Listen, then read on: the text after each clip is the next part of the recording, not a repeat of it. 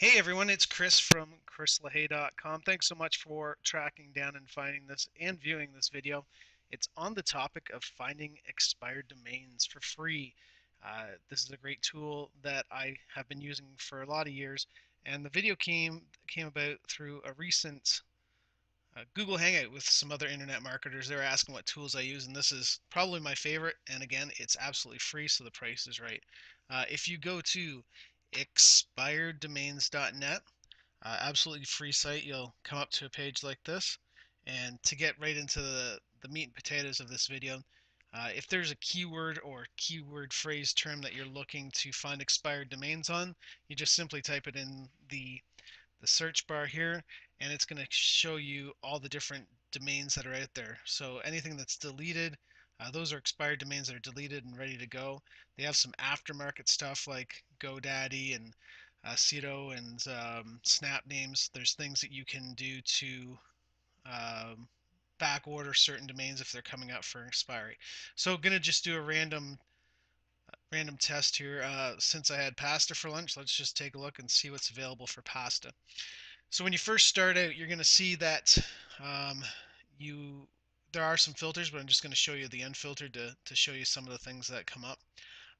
So for Pasta, there's 1,471 domains currently available at various states of expiration.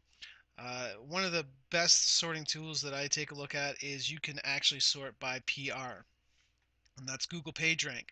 And as you can see, there are some different colors. So just hovering over, red means the PR looks fake. So unless it's a fantastic domain, you're going to probably want to stay away from it.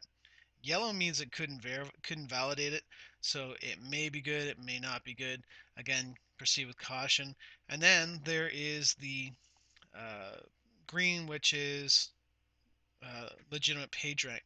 Now, some of the other things that this tool shows you is backlinks. Um, so you can take a look and see who's built backlinks for certain domains. Uh, you can see the domain pop, about what year it was registered, Alexa ranking if it has it, um, your DMAs. Then when you get over in this, the other one that I really use a lot is global monthly searches. So you can see if there is some if they're searching for it. Now look at this great domain pasta.ca. Everything looks fine and dandy. Oh, it's $3,000. So might not be within your budget. Uh, there are different things available to you. So what I like to do is show filters because if I find a domain, I want to use it right away. So we're going to put it as contains pasta, and we're just going to go with .coms. That's my favorite top level domain extension. I try to stay away from everything else. And over here you can select what exactly you want to search for. So deleted domains means domains that are expired and deleted, available for registration in most cases right away. GoDaddy domains are aftermarket programs, so sometimes you can pick up stuff that's cheap. Other times, as you saw here, it costs you 3,000. I've seen domains in like $120,000 range. So if you have a big budget, it might be a great way to find something. Pending delete domains, that means they've expired but they haven't deleted. They're sort of in a grace period, so they're not quite ready. Namejet and Snap names are generally domains that are almost ready to be expired and they want you to back order them.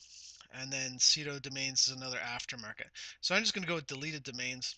I'm going to apply my filter and then I'm going to sort it based on PR. Now, one of the things you'll see is if your keyword has something um, like if it can be deciphered as something else, then you might have something like this, past America, which I have no idea what it is, but it almost sounds like history. So taking a look, so there's Dakota Pasta. Now that looks pretty cool. Um, I'm going to see if it's available for registration. You can click this register button, um, but I believe it takes you to GoDaddy. I like to use Dynadot. So I'm going to do a quick search on Dynadot to see if it's available. And as it comes up, yes, Dakota Pasta is available for $9.99. The other thing I like to do is go to archive.org just to make sure any domain that I'm interested in hasn't been used for purposes that might deter from your intended use. Now, Namely, I've registered some domains that I thought were really cool, and it turns out they were adult sites. And I doubt Dakota Pasta was an adult site, but I'm just going to take a look at the archive. And there's one snapshot available, and it is a 302 redirect to artisanitalian.com, which I'm expect.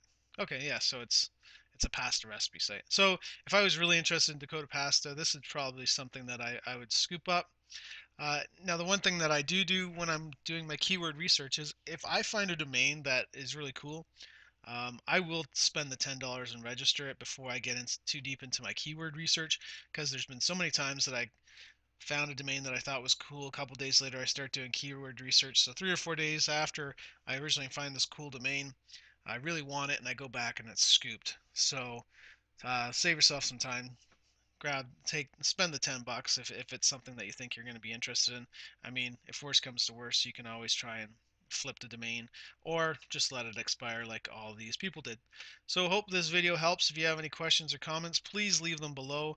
Would appreciate a like if you found this video useful. And yeah, until next time, thanks for viewing the video.